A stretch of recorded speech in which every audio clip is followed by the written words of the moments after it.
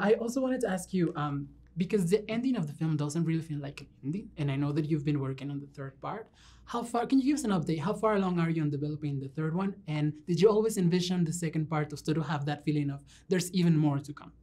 But I love endings in general. I love when you. I think that when you look at part two, the story is completed. All what the story was meant to say and to do and to deliver is there. But now those characters are alive, and